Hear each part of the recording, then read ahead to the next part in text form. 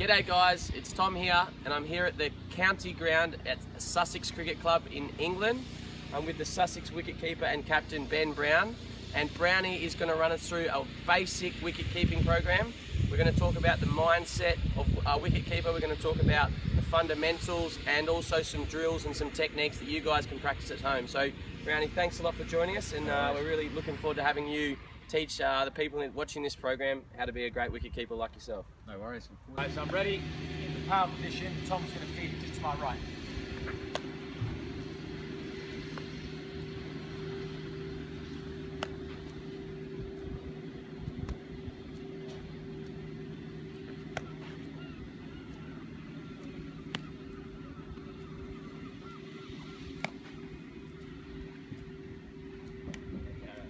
We'll go to left-hander, same thing.